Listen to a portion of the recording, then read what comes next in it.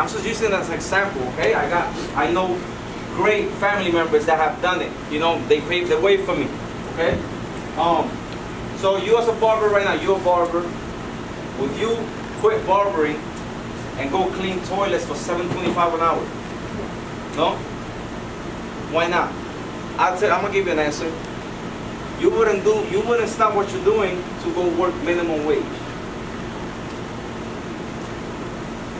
Can that be an answer? Right? Will you stop what you're doing right now to go work minimum wage? Will you stop what you're doing right now to go work minimum wage? Definitely not. Right? Because obviously you make more. Okay? How much you charge per haircut? How much you charge per haircut? $10. So why are you barbering for minimum wage? You guys follow me so far? We're in 2017. We fading. We're spending thousands of dollars in school to get our license. We're spending hundreds and even thousands of dollars in equipment, okay? And clothes. If we don't wear uniforms, we're spending clothes. Because we barbers, we like to wear the hottest sneakers, the designer clothes or whatever, just to come to the shop, looking fresh. I got the latest equipment. I spend all this money to charge somebody $10.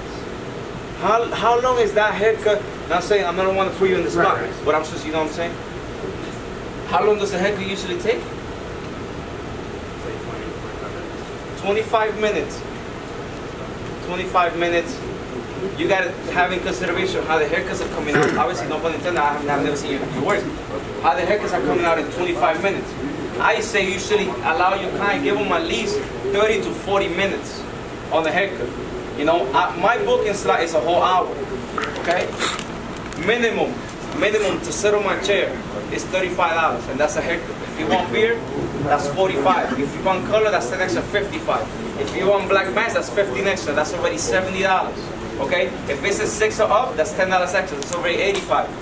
Plus, yeah, you're gonna tip me, because I'm gonna give you the best service I can give you, and I know I deserve a tip, so you're gonna tip me. So that's like $85, maybe $100. I made $85 to $100 an hour, like real talk, okay? Now I can tell you what I'm doing. I have passion for. I do it with passion. I do it with passion. I don't do it for the passion. I do it with passion because look how much I'm getting paid. You know, I'm in this business to make money. I'm not in the business to make friends or whatever. I'm here to make money. You know, so does it make sense what I'm trying to tell you? You know, you wouldn't want to work. You wouldn't want to go to Walmart and be a greeter, because I'm not gonna do that. They pay you $8.25 an hour. What's minimum wage in New Mexico? $8.60. Okay. I wouldn't do that.